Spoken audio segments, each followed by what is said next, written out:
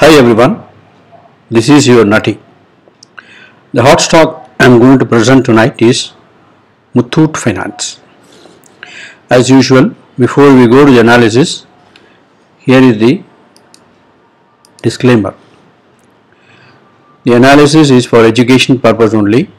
Please do your due diligence or consult financial advisor before taking any position in the stock. After the disclaimer, this is appeal time. I again appeal to all viewers to please take time to subscribe to my channel, as that is the only way you can motivate me to bring out more such videos. After subscribing, please remember to click the bell icon so you get notified whenever I post new videos. I have so far posted as many as 22 videos of hard stocks. All of them are wonderful picks. Please visit the channel and watch all the videos in the playlist titled Hotspot Stocks. Now let's go to the analysis. The chart in front of us is the weekly chart of MUTHOOTFINANCE. Stock made a high of 1709 in November 21, and has been falling since then. Last month it touched the low of 960 and is now presently trading at 1062. The stock has reached the hotspot with confluence of as many as 6 technical elements. Now let's look at each of the technical elements one by one. The line that you see is the S&R line, support come resistance. Okay, we do not have too many touch points, but we do have quite a few. So let's have a close look at it. You see here, when it came first time, it got sold off, means it was acting as resistance. Then the next time it managed to break out. Then third time it came here, not touched but almost quite close. So that was the third point, and then it has come here again for the fourth time. So we can consider this S&R line as a good support. Okay. Now the next one is the Fibonacci retracement, 61.8.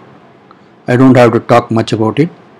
Everyone knows the importance of 61.8%, which is the golden ratio, and we are getting support right there. The next one is the Fibonacci extension, 127.2% extension of this leg. Okay, I have said even before that 127.2, 138.2, 161.8 are key supports. So in this case we are getting support at 127.2. That is the third one. Now the fourth one is the yellow channel, which I have drawn connecting the high points, recent high points, and the recent low points. So if you look very closely, we have 3 touch points, in fact 4. If you look at this one also, it is almost touch point only. So we have, or even here also, if you consider that also, then you have 5 touch points in the top edge.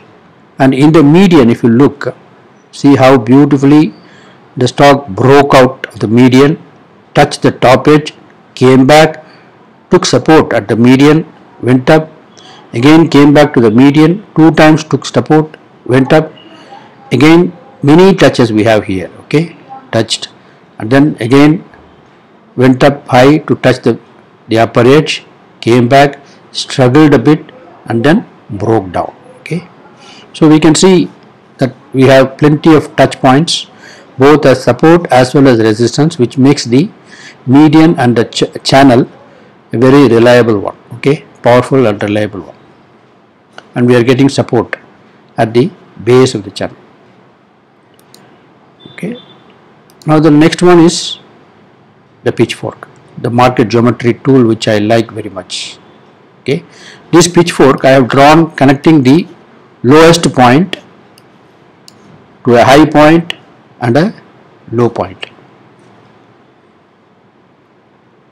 You see, we are getting support, okay, not at the lower median. The green line that you see is also a median, which is a median between the central median and the lower median. The line that divides these two is another median, okay, which can also act as a support, and that is what is happening here. We are getting support there. Okay. Now that is the fifth one. So the last one, the sixth one, is the 200 week moving average.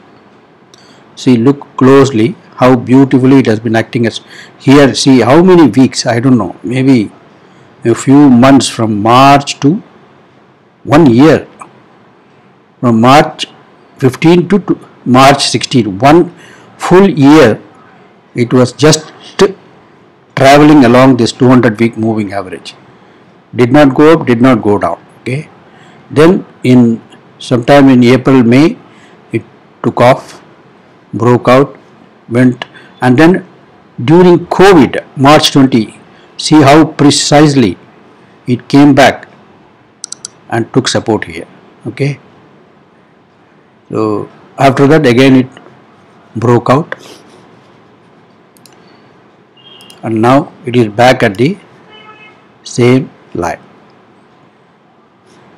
the 200 week moving up. Okay, now I will switch on the elements so you get a feel how all these elements are converging at the current price level, which I call as the hotspot. Okay. Now before I wind up, I want to talk about the entry, exit and the stop loss, for which I will take you to the lower time frame. Okay, the 75-minute time frame. See, now you see the stock took support here, made a higher low and is just going a little horizontal. So I would imagine that this line 1027, 25, 26, 27, whatever level, between 1025 and 1029, this could be a good entry point. Okay, this could be a good entry point. Of course, when you talk of stop loss, if it goes below, then it means we are wrong.